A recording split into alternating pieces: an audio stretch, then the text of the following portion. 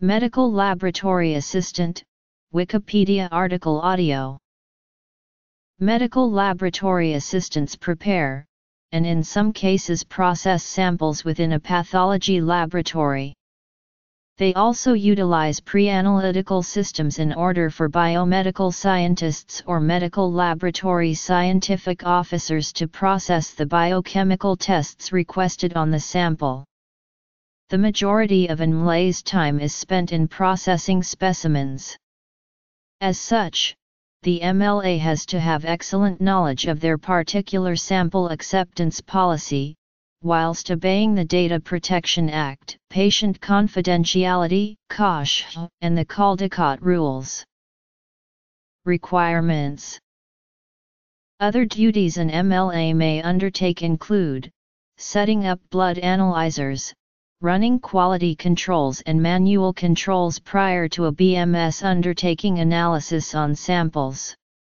Maintenance and decontamination is essential for the function of the machinery, therefore MLAs carry out this role on a weekly or monthly basis.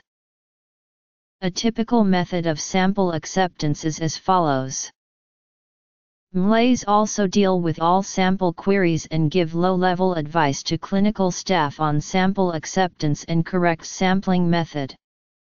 They may also do minor upkeep on the pre-analytical systems as well as further upkeep on some point-of-care analyzers depending on the laboratory in which they are based. Requirements for a position of medical laboratory assistant vary from state to state, but they are generally as follows. Medical laboratory assistants are required to have good analytical abilities and keen attention to detail. They must be able to work under pressure and display manual dexterity. Because they work with minute substances and technical equipment, good vision and computer skills are mandatory.